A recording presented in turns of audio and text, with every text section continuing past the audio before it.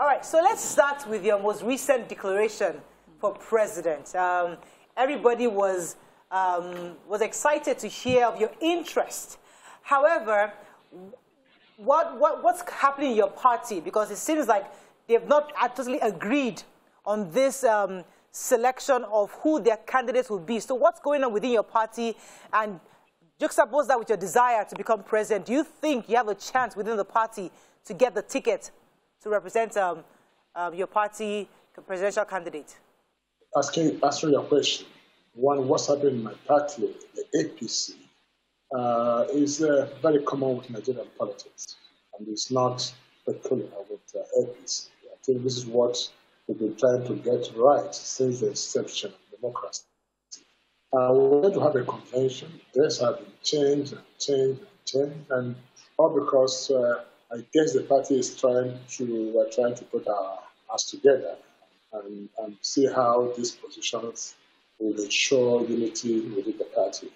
Why is it so hard for you and the current administration of your state to have a smooth transition? Governors come, governors go, and even though different parties, but the people of Imo State should be more important than the politics. Why is there so much? There seems to be, at least based on reports, there seems to be so much friction between you.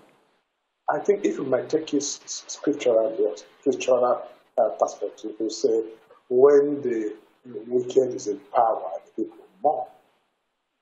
Or my people perish for where there's no vision. I don't know, because I don't know any fiscal answer to give you. But say that Rochas Okorocha, for what you might know about me, that I am a peace-loving person, and I cannot hurt an ant. I love people, I love the people, I love the needy. All that preoccupies my mind is to go out how to look for poor children anywhere they can be and see how I can improve with their life and help the widows and everything. My 8 years as a governor, people were happy smiling. Widows could no longer look for money to pay for their children's school fees or sell their household to pay for school fees. I made education free. Peace returned.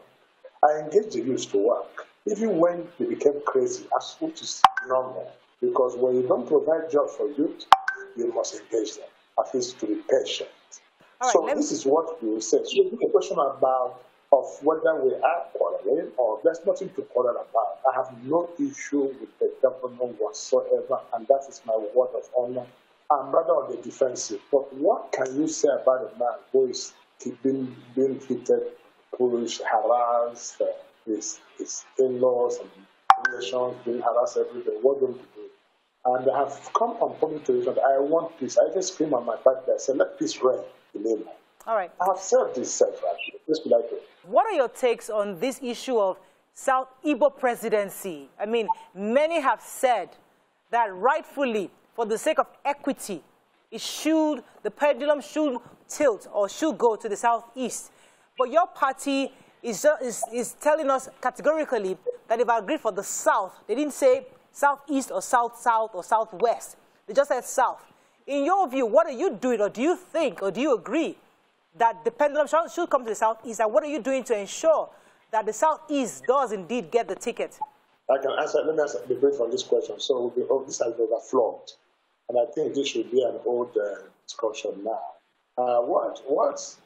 First and foremost, when you talk about Igbo presidency, we don't have Hausa presidency, neither we don't have Yoruba presidency. When this is captioned like Igbo presidency, as if you have a president to run Igbo affairs, it's not what it is. There's no point trying to trivialize the matter by saying Igbo presidency, just like we don't have Yoruba presidency, Hausa presidency, Efik presidency. We have a nation, one nation called Nigeria, and we should be proud of this country. Okay. Go ahead. In my case, I'm not running for president as an Igbo man. I'm running for president as a Nigerian, and I'm not going to lead Igbos. I will lead the Federal Republic of Nigeria. But what we're talking about here is equity and not democracy. Equity for peace, equity for unity. Because if you talk about democracy, democracy will always allow you to, those with the highest number should always continue to rule. But we're talking about equity, that Nigerians may remember that of the tripod upon which this nation is built, this particular leg of the tripod has never been given opportunity to try to lead the affairs of this country. Talking about your candidacy, because that's where we are today, the present-day Nigeria is one of insurgency in the north, constant kidnapping on our roads, you know, widespread poverty, millions of out-of-school children, and an administration that seems to be struggling to handle it or even understand it. What do you think you will be bringing to the table? What are the experiences and achievements you think you have that would make a difference if you were elected president? What I'm bringing to bear in this country is passion and vision. And that's what I think I have. If I don't have this, I have no business with them. And when you talk about insecurity, you talk about poverty, lack of power, the question I will ask you is that what is it that Nigeria has? Or what is it that America has that Nigeria does not have? What is it that Japan has that we don't have? Or what is it that UAE has that we don't have? Even Korea of yesterday. This question is asked. There's nothing God has given to America that has not given to Nigeria more. There's nothing God gave to Japan that didn't give to Nigeria more. What we lack is management of the resources God has given to us. And there are two resources given by God to mankind. It is called human and material resources. These are two free gifts of nature. So, my dear, your problem is not insecurity. I need to find out your thoughts because Asiwaju has declared his presidential ambition, and I know you're friends with him. So how has your relationship with him been so far since you also declared? Are you guys still friends, and do you think he has a better chance or you have a better chance? Well, let me say something. One thing that I condemned recently is the campaign of calumny against Asiwaju Ahmed. I think Nigerian campaign should be based on issues, not on person's health or person's age and stuff like that. I don't believe in that. I believe that vision should count. And most people that you see in this country have ambition, they have no vision. If you come to practicality of vision, most of them will resign. Some of them are seeing only 2023. They don't see beyond 2023. I, Rochas Okorocha, have vision.